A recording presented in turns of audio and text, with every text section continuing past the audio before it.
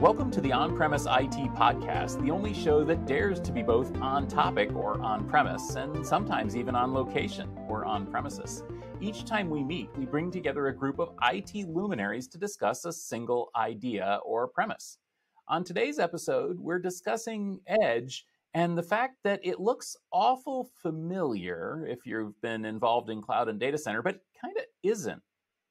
Before we get to that premise, though, let's meet who's on the panel today. Hello, everyone. I'm Enrico Signoretti. I am an IT analyst and I work for GigaOM. And you can find my write-ups on gigaom.com. Hi, my name is Allyson Klein. I am the chief analyst for the Tech Arena, and you can find my content at thetecharena.net. I'm Alastair Cooke, and I'm also an analyst, and I write some of the reports for Enrico. And I spend a lot of my time teaching people how to use cloud technologies, particularly AWS cloud technologies. And I'm Stephen Foskett, organizer of Tech Field Day and publisher of Gestalt IT. You can find me on the socials as S. Foskett, and of course you can find me on the Gestalt IT podcast and news series. So those of us who've been in the industry for a long time have seen the technology, the impact of technologies like virtualization, cloud orchestration, containerization. All of these things have impacted the data center, of course, the cloud, but also the edge. And it would be easy to take a look at what's going on in edge computing and to say, well, that's just the same stuff. It's just it's just a data center. It's just a data center without the data center. Or maybe you look at it and say it's a cloud without the cloud, right? But that's the interesting thing, isn't it? It's not the same thing. It is, in fact, a pretty big divergence from what we've seen in the data center.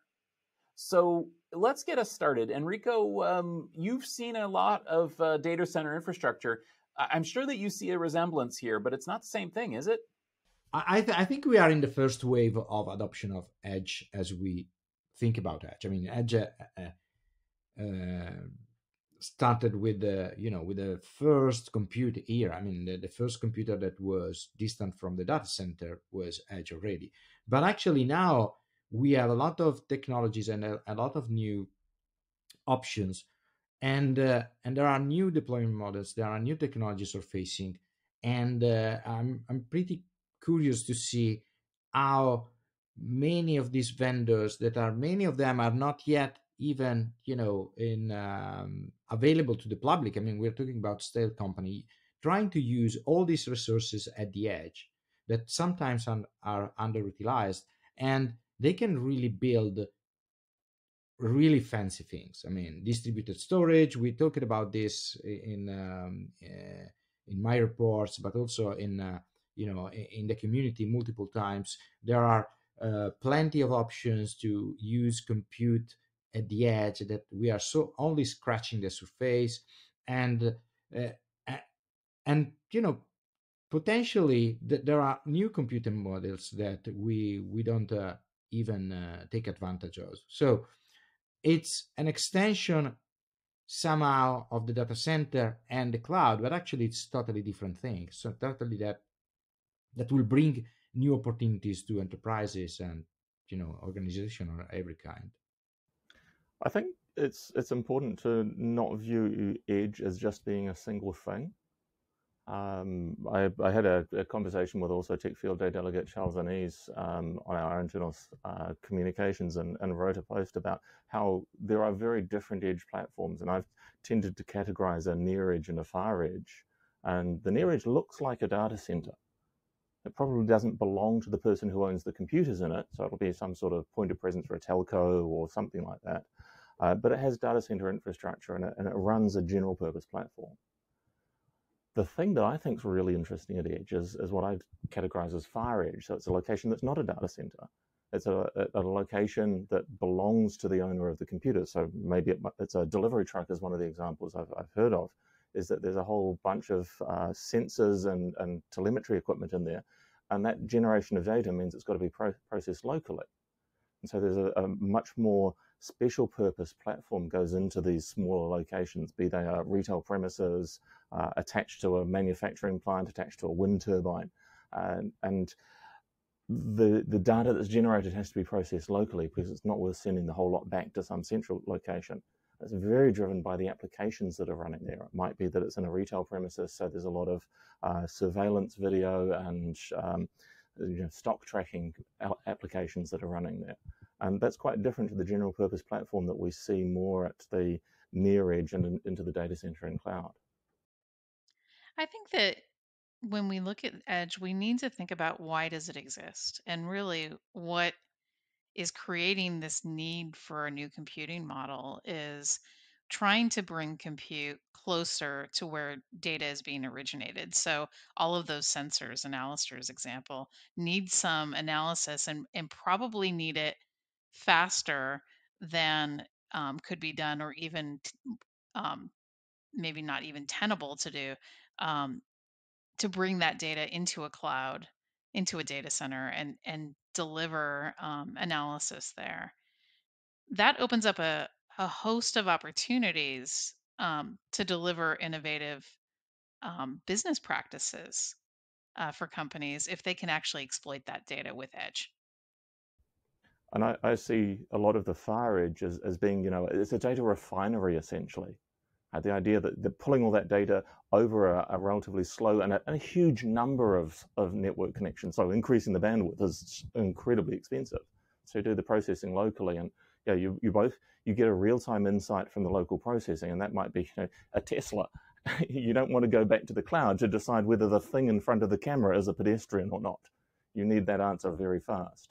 And if you think of that, earlier today I was with a storage vendor, and they are planning to release a new product that is a federated storage. So they are collecting storage resources across a large network of very small devices, and they are building something out of it. And on top of it, there is a second product on the roadmap that includes Lambda functions. So every time you interact with the storage, you also run function, which is a totally federated kind of cloud.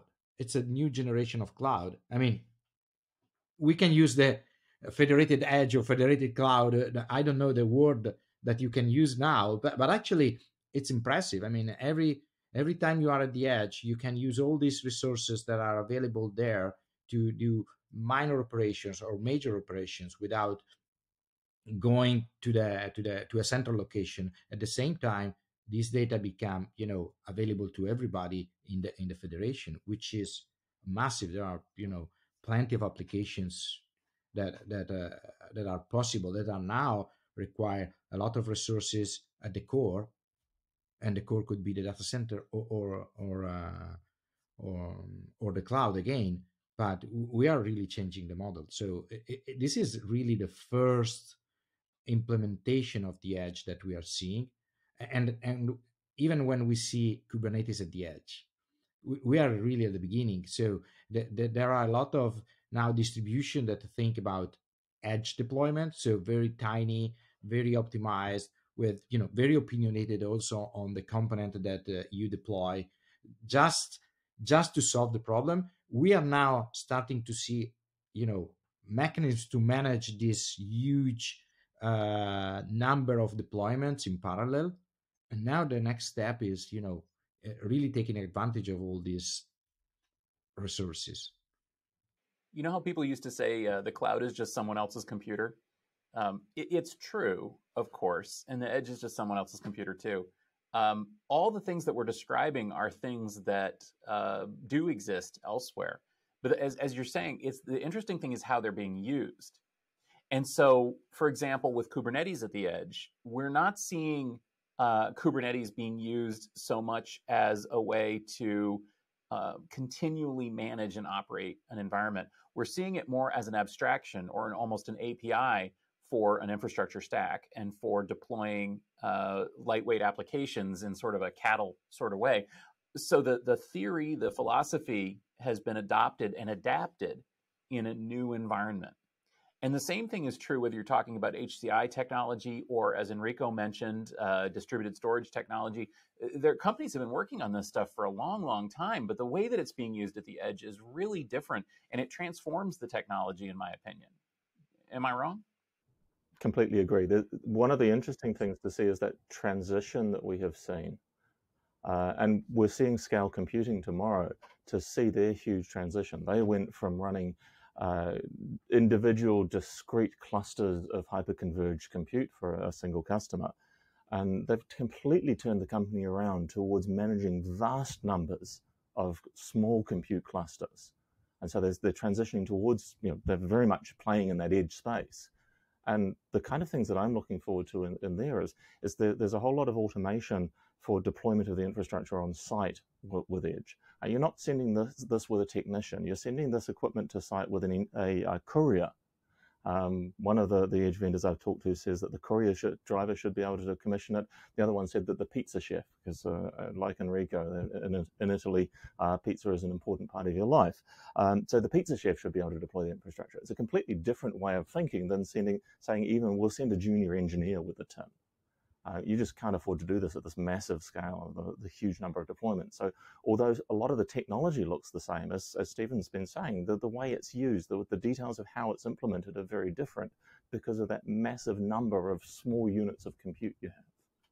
I think that there's also this notion of, some of the core premises of cloud computing are what make edge possible. So Alistair's talking about automation, a core premise of cloud, but the failover aspects of cloud, where if a server goes down in a data center, you just move over to another instance and you're up and running and there's no problem. You may not have that capability at the edge, um, especially at the far edge, where you're not going to be deploying redundant infrastructure on that truck, just to keep using that example. And and I think that's where we have divergence. We have some core capabilities that are absolutely consistent and some core architectures that are absolutely consistent, but because of the environments, and maybe there's some other reasons, but the thing that comes to my mind is because of the environments, the technologies diverge. Yeah, one thing that is really important is also to understand is that Edge enables to use different type of technologies. I mean, even though there is this rise of ARM processors in the data centers now, because cloud providers are using them heavily now, you see more and more ARM also at the edge. And for different reasons. Of course, one is power consumption, but actually, you have all the same tools that you have on x86 platform, so why not? And this also brings accelerators, etc., because you're looking at efficiency. So yeah, so on one end, it's different, but actually, uh, you know I saw multiple times very tiny clusters, fully redundant, and and they work perfectly. I mean, you can go there with an hammer, break one of these servers, the rest, works perfectly. And so yes and no. I mean, you have this architecture that are designed specifically for the edge, but the level of redundancy, the level of performance also are striking sometimes.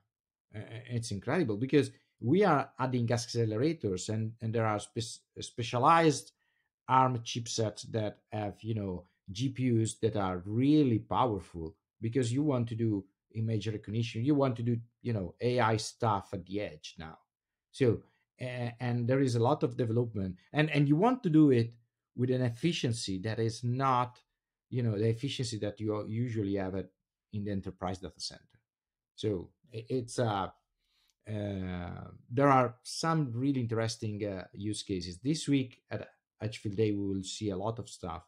But if you think that, for example, at the Mobile World Congress, that is also next week or this week, I don't remember. But anyway, so I'm receiving a lot of news, and everybody talks edge. Everybody talks about optimizing stuff for the edge going there. I mean, it's I remember MWC as a consumer thing at the end. So presenting the latest phone, but actually everybody's talking about enterprise application at the very far edge, how you use 5G deployments, optimized operating system optimized for edge application, and so on. It's I mean, it's a totally different scenario now. I think that's a really good point, Enrico. And I think that if you look at where we started, which is, is edge cloud, is it different than cloud? Network could be argued to be cloud. I think the lines have blurred, and MWC certainly reflects that focus on private 5G networks. And I'm looking forward to hearing what folks are saying about that at MWC, because it's a multi-billion-dollar business that's about to hockey stick on us as part of that foundation for the edge. Um, I think that when you consider that, where do you see the lines when you're working with clients on what they're defining as an edge workload and what they're defining as a data center workload? Are there lines in it anymore?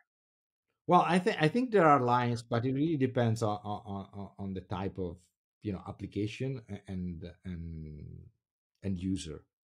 And I had this experience with a very what I consider very far edge. I mean, so cluster of very small computers installed, next to welding machines with all the problems that you can think about. So they are controlling the welding machine, they are recording data. The environment is not safe. I mean, from you don't want to stay close to these machines while they are welding, and it's and there is also gases and other stuff. But they have this stuff, and this is core for this application, for this company. I mean, and this is the very far edge, and then they have what is close to the data center. I mean, so a collection point, because we are talking about dozens of these stations, each one of them with some computing stuff, and then they have the core where they do all the analytics. And so I mean, it's crazy. And it really depends on the application. It really depends on and the edge is full of nuances, I think. And even when you talk with a vendor all the time, you have to ask what kind of edge you're talking about. And trying to remove the marketing from the reality most of the time. And I think circling back to Alyson's point that this should all be driven by the business requirement. What are we actually doing for the business? Having an edge solution isn't going to do in itself anything if it's not aligned to what the business needs to achieve. And so the lines that we as analysts like to put around this is edge, this is far edge, this is near edge, are far less important than what are we doing for the business? How are we actually delivering more value than we're causing cost in this business? How do we enable the business to do things that are going to serve customers better? And for the worst of all words, maximize shareholder maximize shareholder returns or value or whatever the executive phrasing is for that one. But it does come back to that, right? We're in this for business to serve the business, to improve the business and deliver better outcomes for our customers. And these lines don't necessarily help us, but as humans, we like to have some ways of categorizing what we see and to be able to communicate that. That's why words matters, and words matter and definitions matter. But in the end, we've got to be serving an actual purpose. And it is a very different environment. And I think that it has very different requirements by default because of some of the fundamental natures of the environment. I mean, one of the constraints that is placed, I mean, we're talking about constraints here and what the customer needs are. One of the constraints that's placed on edge computing, of course, is cost. You cannot afford to build out a micro data center and send it out to every restaurant or every warehouse or every school. It just isn't going to happen. That pulls along requirements. Another one of them is, as you mentioned earlier, is the availability of hands-on resources. So things have to be very plug and play. Another one, as Allyson mentioned, was networking and connectivity.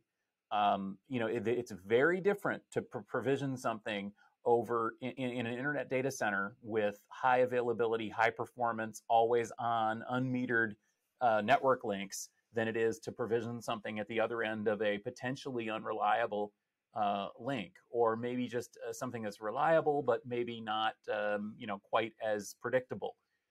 Uh, all of these things go into what makes edge different.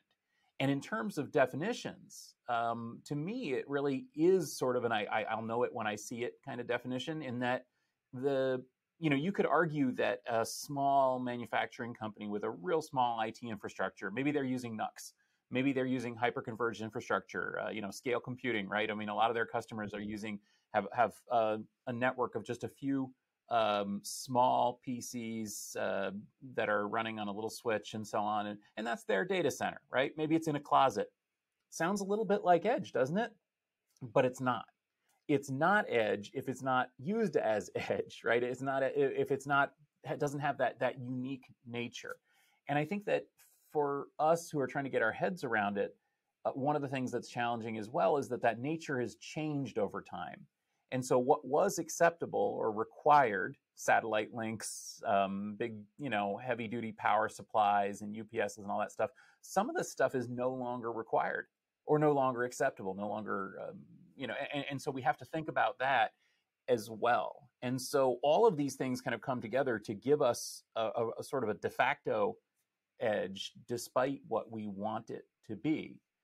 What do you think of the constraints and how that sort of pushes the infrastructure direction?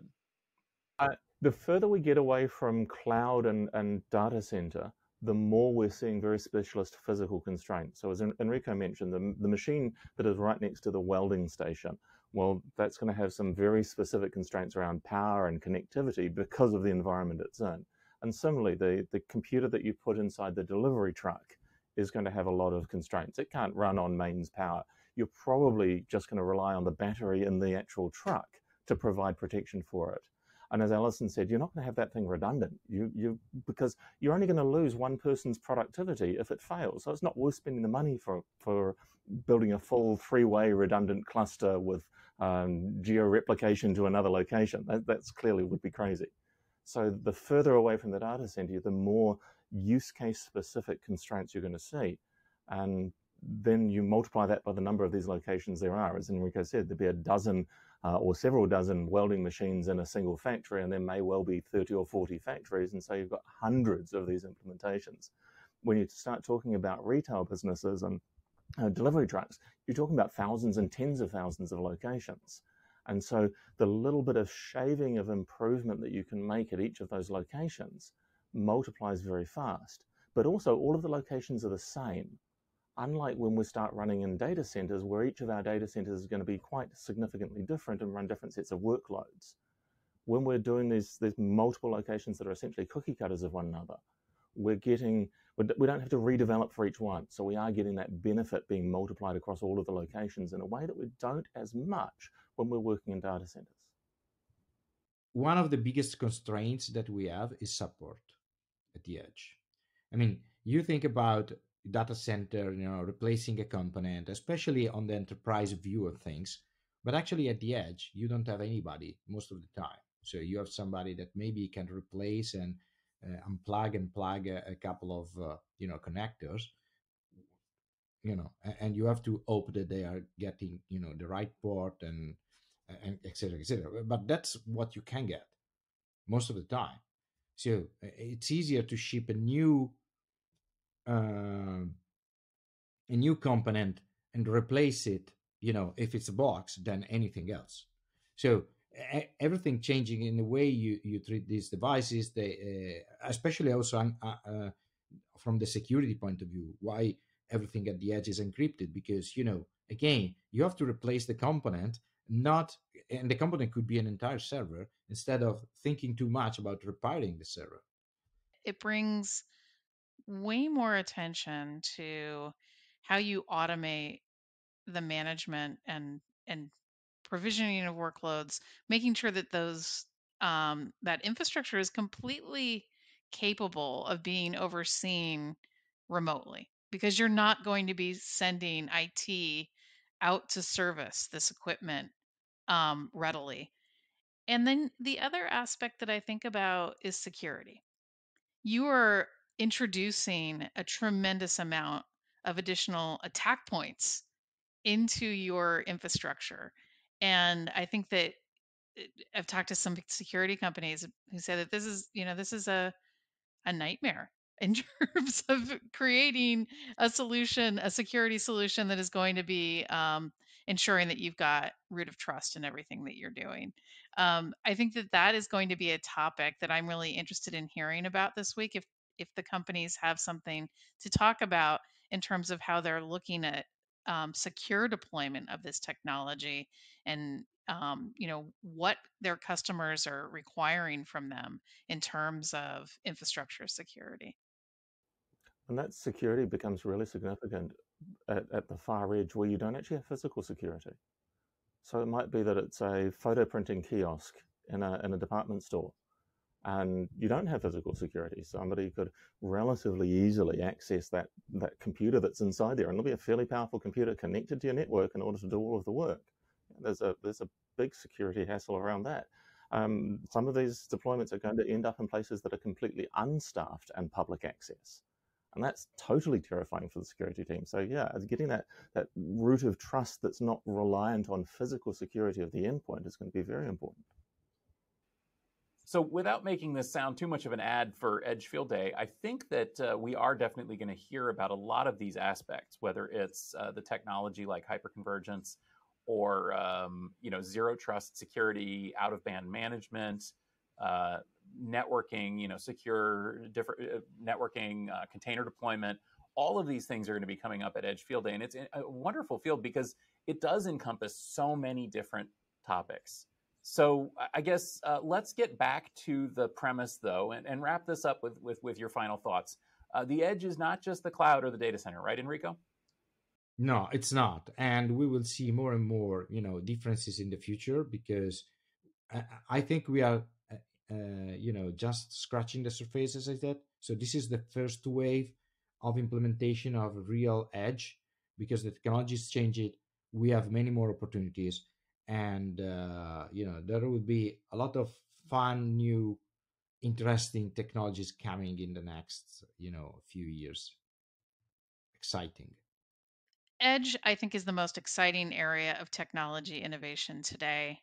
I think it needs to rely on cloud computing technologies to actually deliver the vision of what edge can be for companies, but it's completely different in terms of its implementation. I think one of the interesting things is going to be seeing that progression from Internet of Things devices that do one tiny thing extremely well through how they're being aggregated at the edge, and then value is upstreaming through into the cloud. And so I think connectivity through this is going to be one of the really crucial things to look at as we're viewing the Edge Field Day event this week. Yeah, absolutely. And that's the things that I'm really excited about, is to see how we're able to take existing technologies, whether it's Kubernetes or SD-WAN or virtualization, and apply these in a way that addresses the unique challenges at the edge. So please do check out the Edge Field Day presentations Wednesday and Thursday. If you're listening to this after the publication date, you'll find those on YouTube as well. Before we go, one more time, tell us where we can find you and continue this conversation. Enrico?